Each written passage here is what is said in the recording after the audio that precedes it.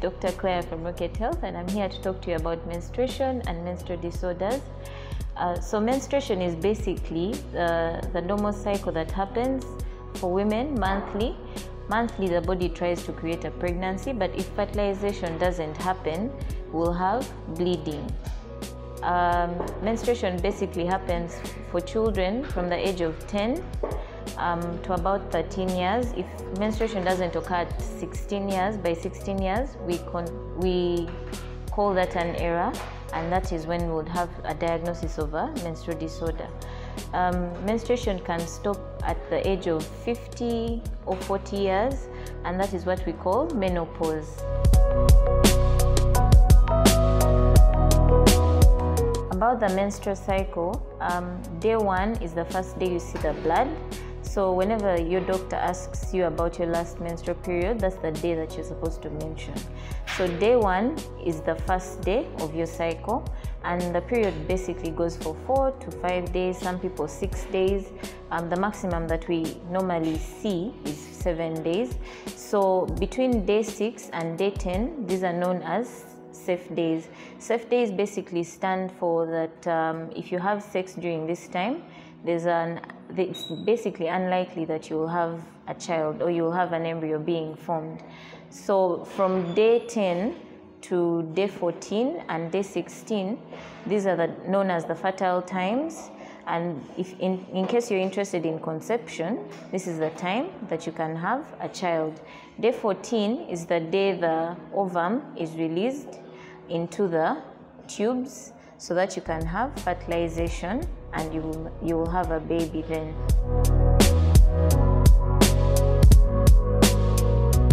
So the normal menstrual cycle is about 21 to 35 days. Anything beyond that or less than that is termed as a disorder.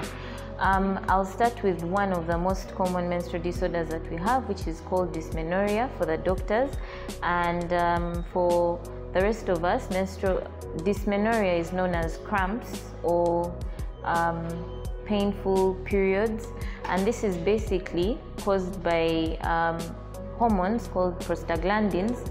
These hormones can cause the excessive contraction of the uterus, which you feel as cramps and the pain. This is basically treated by painkillers, or for the doctors sometimes we give antiprostaglandins, which will help to reduce that pain. So we have menstrual disorders like menometrorrhagia or metrorrhagia. This is known as intermenstrual bleeding. So intermenstrual bleeding basically occurs if you notice that you end up bleeding before the next cycle. So the cycles are typically 28 days in most people. So metrorrhagia is basically noticed in cases where we're using hormones like progestin-only hormones. These are commonly used by the doctors, and this is when you'll notice it. And then also in fibroids, polyps, in cancers, that you'll notice that the person has a lot of bleeding within the cycle. The other menstrual disorder that you might notice is menorrhagia. Menorrhagia is also known as heavy menstrual bleeding. This might be in conditions like fibroids. Also, cancers can cause such bleeding. Use of some hormonal therapies could also cause that. The best way that we treat it is by using combined oral contraceptives known as COCs. These have both the hormones estrogen and progesterone, so this could help to stop that bleeding. But of course, before you start this medication, you need to talk to your doctor so that they can give you the recommendation for this. So the other menstrual disorders could be hypomenorrhea. Hypomenorrhea is also known as scanty bleeding. You'll notice that maybe in your cycle or during your periods, you might have minimal amount of blood coming out. This could happen if there's an obstruction in the hymen, in case there's any obstruction within the uterus. Also, there's a condition known as Asherman syndrome, where the uterine walls come together due to some wounds that might be in the uterus following an operation that is done. We also have polymenorrhea. Polymenorrhea is known as frequent periods, like if the cycle is less than 21 days, remember I had mentioned the cycle times, and so if the cycle is less than 21 days, you'll notice that you have the period occurring more often than normal. This could be caused by fibroids, it could be caused by hormonal therapies as well. So all these things need you to do some imaging. Imaging is basically an ultrasound which looks out for whichever pathology or error that might be in the uterus that could cause such errors with the bleeding.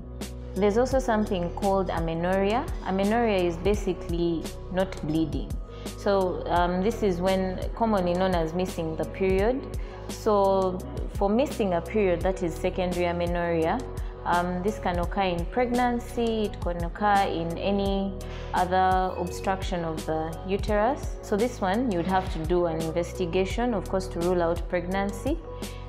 This could be secondary amenorrhea. Then in primary amenorrhea, primary is basically you've never had a period before and it hasn't occurred.